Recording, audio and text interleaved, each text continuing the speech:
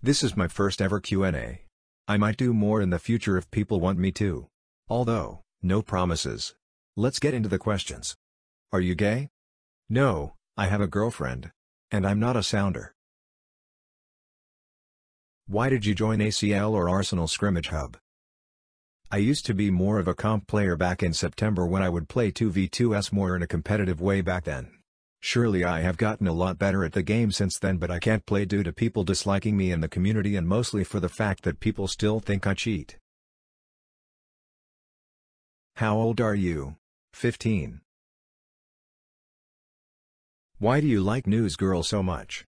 Mostly for the fact of back in 2020 when I first started Arsenal. When I originally met the original AngryAimer, he used the News Girl skin and Showtime swing and emoted on me every time he got a kill. As corny as it sounds, I liked the skin since then and personally I think it's cute. Do you still enjoy playing Arsenal? What games besides Arsenal do you play? What game besides Roblox do you play? Do you see yourself play Arsenal in the future? What's your favorite Arsenal gun? What's your favorite Arsenal knife? What's your favorite Arsenal gun skin? What's your favorite Arsenal announcer?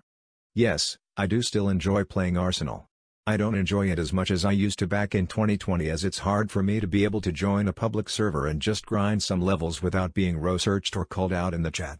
There's also a limit to what I can do. I can't play comp, I can't 1v1 someone without them treating it like a 1 million Robux tourney. It's not as enjoyable as it used to be.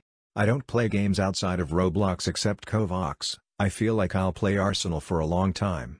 My favorite gun is probably the M1A1 carbine, knife would have to be the butterfly knife. Gunskin, Splots. Announcer, British. Did you ever play in stretched resolution? Yes, one time and I hated it. It feels blurry to me and my eyes are bad, so it's hard for me to see targets that are far away. Will you be doing a face reveal or voice reveal when you reach a certain amount of subs? I don't know.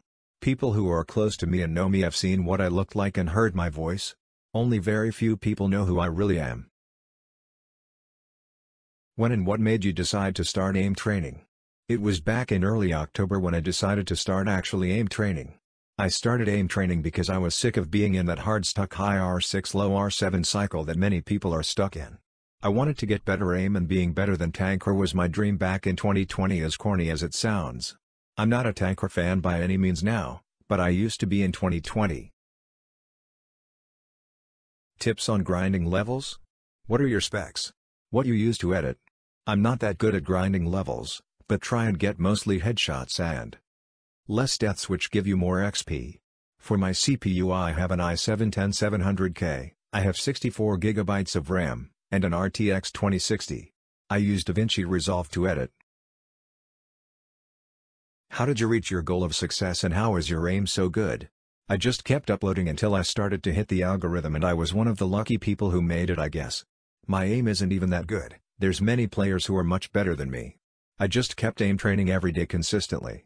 In late October to late November I was aim training for about 2 hours every day, which resulted in me having some pretty good aim in my prime. I plan on aim training a lot again as I really do miss my aim from November. Did you expect to grow this fast? Did you try to grow your channel or did it just happen through your videos blowing up? Do you think you will try grow your channel more and potentially start making more longer better content? No, I didn't expect to grow as fast as I did. At first I just posted whatever for pure fun and never tried to grow. I honestly don't know what I plan on doing with the future of my channel. I do have a few good video ideas, they're unique concepts that I haven't been seen done before in Arsenal, but they're going to take a lot of time.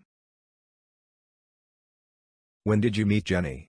It was in March 2021, not going to go into full detail as whenever I do make a full progression montage I'm gonna give a lot more history to things when I do. The way I met her honestly shouldn't have happened. It was pure 1 in a million chance and kind of like the butterfly effect. Creepy.